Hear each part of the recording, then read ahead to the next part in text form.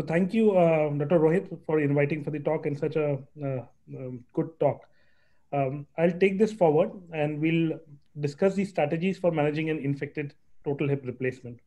Now, infection in any arthroplasty is a devastating complication, and it is quite frustrating for surgeon as well as patients. Now, it's a unique challenge, not only because it's a big problem, but also we have compounded this problem by creating multiple definition, talking about different tests. And of course, there are multiple management protocols with a lot of eminence-based medicine there. There is, of course, a lot of evidence also, and we'll talk about what the evidence says. So there is little or no consensus on many things, but there is definitely a consensus on the fact that the prevention is better than actually treating them. So we all know that it begins in the pre-operative period. There is a lot of things that we need to do during the operative time, and also what we need to do in the post-operative period. We know there are patient factors. We know there are wound-related issues. Just one second, I'll just minimize the screen in a minute. Yeah. So there are ways in which we can prevent infection, and I think that's perhaps the most important part of this talk, because if you prevent the infection, we need not have the second part of the talk. So in each of these aspects that I have put this slide on, there is room for improvement. Now, so this talk, we'll talk about whether it's an infection. How do you determine that it is infection? Once we know that it's an infection, we define what type of infection it is, and then we choose what is the most appropriate strategy for eradicating this infection. The last but not least will be the strategy for reconstruction, and most of it would be dealt by the other two speakers who are experts in this field. We diagnose the infection on clinical suspicion, serology, culture results, histology, and there are some basic molecular technique that is adopted to diagnose these infections. If you look at this pyramid, the first step on this pyramid is that we suspect an infection. If patient comes in with pain, with discomfort in a previously well-functioning hip, then that should raise the suspicion of infection. Then we go on to some very basic investigation like ESR and CRP, apart from other investigation. Then you do the aspiration. And finally, if you are still confused, there can be some help from the other radiological thing, especially the PET scan. Now, this is something which has given an objectivity to otherwise subjective diagnosis of infection. And this is the guideline that is given by the Parvizi's group. And it says that if there is, the proposed criteria is that if there is a sinus tract communicating with the prosthesis, a pathogen is isolated by culture from 2 or more separate tissues or fluid samples obtained from the affected prosthetic joint, or 4 of the following 6 criteria, which includes an elevated ESR, elevated CRP, elevated WBCs, which is the synovial WBC, elevated PMNs in the synovial fluid, an obvious presence of purulence, an isolation of microorganism in one culture of the periprosthetic tissue or fluid, or greater than 5 neutrophils per high power field in 5 high power field is and that high power field reflects the 400 times magnification. It also acknowledges that certain low-grade infections, these criteria may not be routinely met for diagnosing the infection. Now, let's talk about ESR and CRP, because they're the commonest thing that we look at. An ESR more than 30 and a CRP more than 10 has almost 96% sensitivity and 59% specificity to diagnose an infection. Similarly, a synovial CRP, which is coming in vogue these days, of more than 3.6 mg per deciliter has a higher specificity than ESR and CRP combined in a blood. Leukocyte esterase is another test that is being increasingly used. It's an enzyme specific to WBCs and neutrophils. It's got more sensitivity and specificity than ESR and CRP alone. It's a relatively inexpensive test, and it almost provides an instantaneous result. The only thing is that the sample that is collected should not be contaminated with the blood. Now, because many of these are not completely sensitive and specific, we have moved a step ahead, and we have to use some more biomarkers which are more sensitive and specific. And these include human alpha defensive, ELA2, BPIs, NGL, and lactoferrin. So these 5 peptides have shown to be more specific and more sensitive, although they are expensive and not universally available. Culture, it's one of the key things that we need to have, because not only it will determine the strategy, but it also aids in the chemical eradication. So we need to take 3 to 5 sample. Why 3 and why not more than 5? Is because that if you, it is to distinguish between a commensal or a contamination with an actual infection. So if you've got 2 samples growing the same organism, the possibility of it showing it not being a contamination is very high. So anything that has 2 organisms being grown in the same organism being grown, which should be taken as a infection. If we take, however, more than 5, some people do take up to 6, but if you take more, then the chances of this differentiation is less. So, for example, if you get 2 or 3 contaminant sample, then it is difficult to judge whether it was a contamination or actual infection. So the recommended is 3 to 5. The use of Ballotini beads increased the pickup of these low-grade organism. And what these beads do is when you shake it, they dislodge the bacteria and enhance the chance of positive culture. Few centers who have got the facility can place these processes in large sterile containers of saline and use sonications to increase the possibility of getting the organism. And why so much stress on this is because if you get an organism and its sensitivity, your half the battle is won.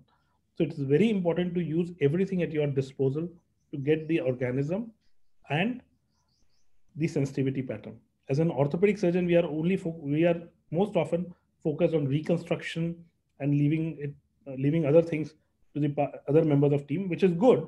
But I think one aspect of this thing, one very important in this war, is the ability to get the organism and the sensitivity, and the stress placed on this cannot be enough. Now, the management depends on few things. It depends on the timing of the diagnosis, primarily. So Sukayama and et al. Have described it into type 1 to type 4. So type 1 is the one in which you have taken a patient for revision and you find a positive intraoperative cultures, which is 2 or more cultures, and you treat them in appropriate antibiotics. Type 2 is early post-operative infection. It occurs within the first month after surgery. This again is a bit controversial because some people say for the hip, it should be up to 3 months. So while for knee, it's considered 1 month. For hip, some people will take it up to 3 months. And the treatment would be attempt at debridement with prosthesis salvage. Acute hematogenous infection occurs by secondary to the hematogenous seeding of the previously well-functioning arthroplasty. And there can be, this is again a gray area, whether attempted debridement with prosthesis salvage or one-stage revision may be considered. And late or chronic infection is which occurs over time. Now, the key decision making in this whole thing is we have to, as a surgeon, we need to decide whether the infection is superficial or deep. What's the duration of symptom in relation to the index arthroplasty? How is the host? That's critical. How are the soft tissues? How are the implant, whether they are loose or well fixed? And what the offending microorganism is. Based on these 7 things, you can have your own algorithm on what you want to do. The key goal is to eradicate infection, prevent recurrence, restore function, and contain cost. And no matter where you are, Australia, US, or India, I think one of the things in these infections is the humongous cost of revising these and treating these infections. No matter what your strategy is, these 4 things remain the same. One is the chemical eradication. The second is the physical eradication, the reconstruction, and optimization. Whichever strategy you use, whichever patient you have, if you use these 4 things and keep these 4 markers in your mind, you will be able to deal with these infections. So, as I said, there are multiple strategies. It could be irrigation and debridement with the retention of the existing processes, a 1-stage processes exchange, a 2-stage with an antibiotic spacer in between, or it could be a salvage like an arthrodesis or excision arthroplasty. Again, by Parvisi et al., this is a simple algorithm that's been given. If you look to the right side of thing, you'll see that whatever, so if you have a sinus tract, if your post-operative time is more than 4 weeks, or if you have MRSA, so that constitutes the right side of your screen. And all of these three things, any of these three things is an indication for a two-stage revision. So for a moment, if you look at only this part of your screen, you'll see that all these three things, sinus tract, post-operative time more than 4 weeks, and MRSA, they are inclined to consider a two-stage revision. And again, there is a two division into this, is whether you should have only one spacer exchange or a spacer exchange again after 6 weeks will depend on how the person has responded to the antibiotics and that local spacer. So if you are in doubt, you should not rush to do the second stage, but it can be called as a third stage, wherein you have had two exchange. Coming to the left side now, so if you had in non-MRSA less than 4 weeks and no sinus tract infection, then you have to decide whether it is a cemented hip or an uncemented hip. If you have a cemented hip, if you have a loose implant, then again you go for a two-stage revision. But if it is not a loose implant, then you can do a retention of component with an irrigation and debridement. On the other hand, if there is an uncemented hip and the duration is less than 2 weeks, then you can think about one stage revision. But if it is more than 2 weeks, the same algorithm as a cemented one happens. So the only difference is that the cemented hips and uncemented hip of more than 2 weeks duration are clubbed together. Whereas an uncemented hip less than 2 weeks duration is clubbed in a separate way. So this is a small algorithm which can be used to kind of clarify your own thought before taking up such patients. The single stage revision, in short, should be reserved for acute onset, immune competent host, a well-fixed component. One of the important part is that you should have an identified organism with known sensitivities. And of course, you should have an adequate soft tissue and bone stock to reconstruct. There are papers from all across the globe, and Endoclinic is, and Professor Garg is one of the leading authors for one-stage revision. But you'll find that time and again there are large series which have showed an equal result with one stage and two-stage revision. But the key here is to choosing your patient and your cases appropriately. As I said, no matter what you choose, one stage or two stage or a triple stage, there are key elements. And one of the key element is the physical elimination of infection. And how do you do it? You work like a tumor surgeon. And oftentimes I actually call my tumor surgeon to help me, because unlike us who are a bit conservative in terms of preserving bone stock, in not resecting tissues, these people are more brutal, if that's the right word, and they would go all around and debride it very thoroughly. So that's the key point. You have anything in doubt, you don't have to leave any doubtful tissue. Every piece of cement has to come out if you're doing a cemented thing. Every piece of doubtful tissues, dead necrotic tissue, has to come out. It has to be brutal. Although we are not, as an arthroplasty surgeon, we are not that brutal. But this is one case where you need to be very, very generous in resection. The sequence usually is an implant removal, cleaning the acetabulum, removing all the capsules, synovium, labrum. Then you turn your attention to the canal. Don't forget to remain every piece of cement, and don't be afraid to remove what you think is infected. The second and equally important, or perhaps more important part, is the chemical elimination. So physical and the chemical. Now, how do you do chemical? So again, there are few strategies. One is the systemic things. Systemic antibiotics, copious irrigation and topical antiseptics. Then there are two parts of the local antibiotic delivery. So you are giving antibiotics, and so there are disinfectant and there are antibiotics. So disinfection is what you do locally with irrigation. If you believe in betadine washes, that's the local disinfection. Whereas the antibiotic is systemic and local, and the local can be divided into two, which is one is your antibiotic spacers, and the second is the local drug delivery system, which I'll talk about. As I said, your systemic antibiotics depends on the infection, and it is good to have an antibiogram from your institute in case you do not get a culture from the specimens. So these two things are for the systemic antibiotics. These are the spaces which are the local antibiotic delivery system. And not only they are the antibiotic delivery system, they also help maintain the joint space and give some function to the limb. And it makes your subsequent surgery easier. I think one of the game changers has been the local delivery system and stimulant or any other antibiotic delivery to the wound, because these ensure that the MIC concentrations locally are very high. And that's the key, because systemic antibiotics often have systemic side effects as well. So these systems have probably tilted the balance in favor of one stage revision for low grade infections, and even the need for multiple revision of antibiotic spaces have reduced because of availability of this. So in my opinion, this has been one of the game changers in our war against infection. As I said, reconstruction is going to be dealt with Rami and James shortly. Just suffice to say that it has got two ends. It's got bony and soft tissue, and both have equal importance when you are reconstructing. Don't forget about abductors. Don't forget about stability. So the reconstruction is an important part of this war. I'll run through an illustrative case.